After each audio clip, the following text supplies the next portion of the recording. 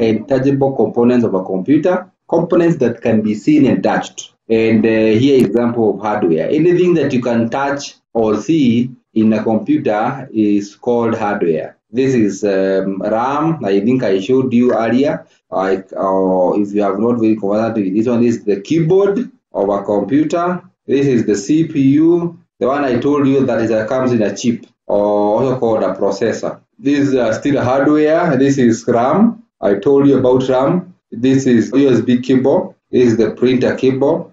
This is the motherboard. This is the mouse. Anything that you can touch and see. This is a CD, compact disc, and this is the power connector. Connects your power supply to the motherboard. This is the keyboard I told you that used to connect hard disk keyboard. I can't remember what it was called, but this is the keyboard that we used to have the old days. This is the power connector for motherboard, and this is the hard disk. I told you hard disk looks something like this one. This one is the magnetic disk.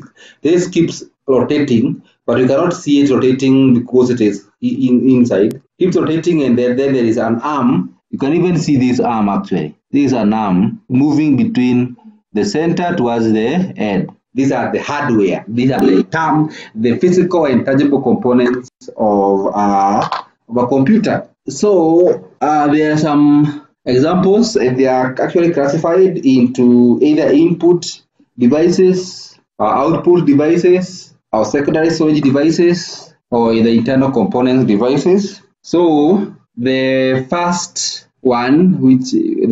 classification, which I believe you already discussed, are the input devices, the keyboard, the mouse, the touch screen, etc. Those are called the input devices. The output, printer, monitor, among others. Then storage devices, we talked about hard disk, CD, DVD, etc. The internal components are CPU, motherboard, RAM, among others. Then we want to briefly talk about the relationship between the hardware and software. You see that most of them are mutually dependent on each other. Now, I know I might not have mentioned what software is. You might be conversant with that term. Software is what you cannot see.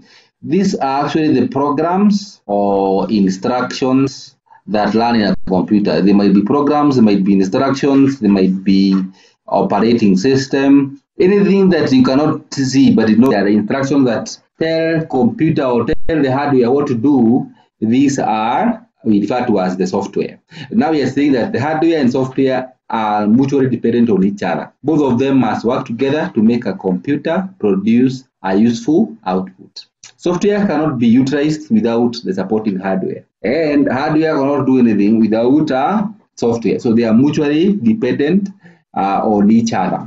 Now, to get a particular job done on the computer, relevant software should be loaded to the hardware. This is the same idea that I know you are very conversant with, that for you to do anything on your phone, you must download an app that allows you to do that. So this app is the software, but now this physical gadget is the hardware. So one cannot work without the other. Software cannot work without the hardware, and vice versa. Now, hardware is a one-time expense. You normally buy your phone once, but you keep on looking for new software. Some of them you keep buying, etc. Software development is very expensive, and it is a continuous expense. There are people you subscribe to certain software so that you can be using it every day. Think about Netflix. I know some of you might be conversant with the Netflix. I don't use it much, but Netflix is one of them. The software that somehow for you to keep on using it, you have to keep on paying it because they are giving you services that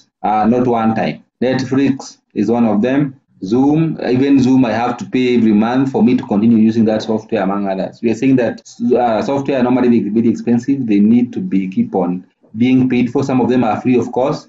Now, different software applications can be loaded on a hardware to run different jobs. That I know is quite obvious. A software acts as an interface between the user and the hardware. So this is like the mediator between the hardware and the software. Hardware cannot do anything without the software. The hardware is the heart of the computer.